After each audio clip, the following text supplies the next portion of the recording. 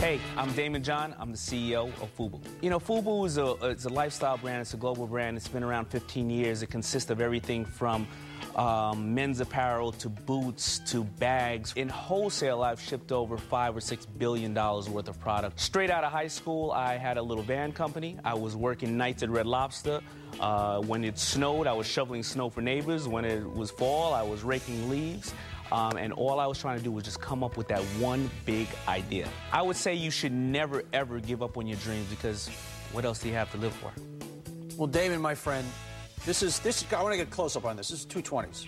This is what this man has started with to build a billion-dollar empire. You're a guy who never let your dream even think about getting away from you, man. Take me to, you're a young kid, 40 bucks, let's get to the billion.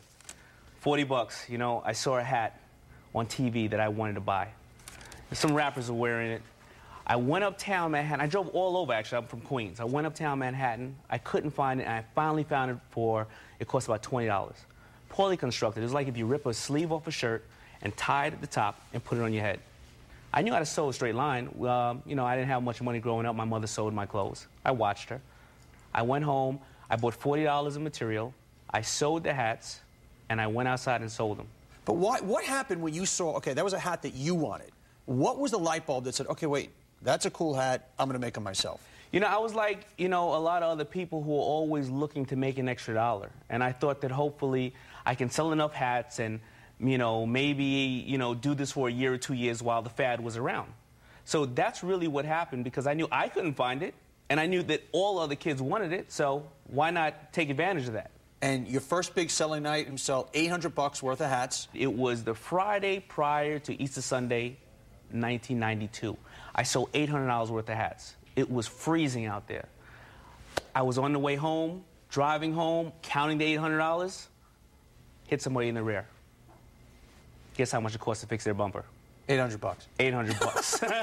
First lesson in business, First man. lesson, but you know, you make it and it goes just like that. Made you hungry. Give me, I want the Daymond game plan here, because I'm sitting here watching you at home. Okay, obviously a bright guy, okay?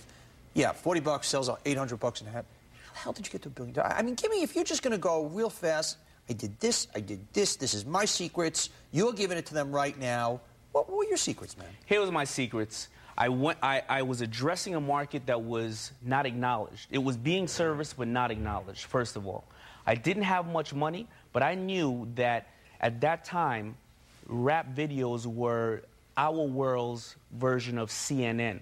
I took 10 shirts. It took me about 2 years, the same 10 shirts. I'd put it on a rapper, take it back. Put it on another rapper, take it back. Wear it on a date, dry clean it, put it on another rapper, take it back. But I knew that those 10 shirts were millions and millions of dollars worth of advertising, because that was a constant running commercial. Now we call it product integration or product placement. You didn't know what you just knew it was a smart thing to do. I just knew, first of all, I was next to a rapper like LL Cool J. I loved him as a rapper, so first of all, I was standing next to him. Second of all, he was wearing my product.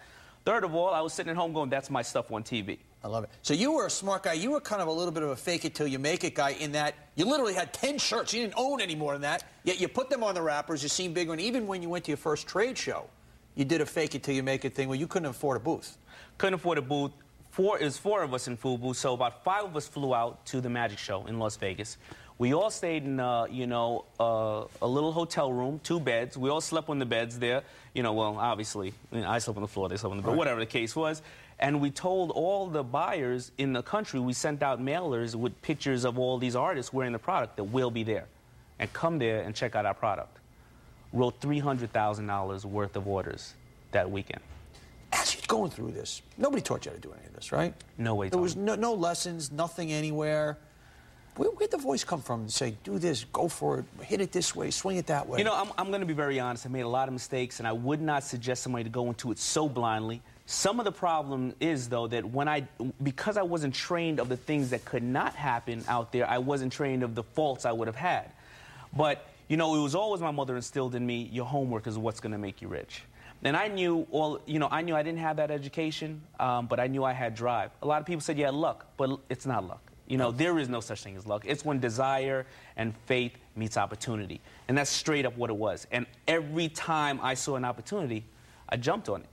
You know, we use the word street smarts a lot on this show. Not everybody is from the streets. Correct. So I want you to share the luxury of being from the streets? Some of the lessons that you learned that some man or woman who didn't grow up on the streets can't have, because there is a luxury to growing up on the street. I use that, yes. obviously, that term. So what are those? Well, the luxury of being on the streets is that you have, a lot of times you have nothing. So you only have reward coming to you. You also see a lot of the people around you falling by the wayside. You also become creative, and you have to find a way to get out of those streets. And you have to do it with a lot of common sense. If you're not shown and read all those books, you don't read all those books, or somebody read them to you, the fact of all the ways you can fail, you don't know that those obstacles are there. All you know is you're putting your eye on the prize, and you're going for it, and nobody's going to stop you. Tonight's theme is a lot of people never go for their dream.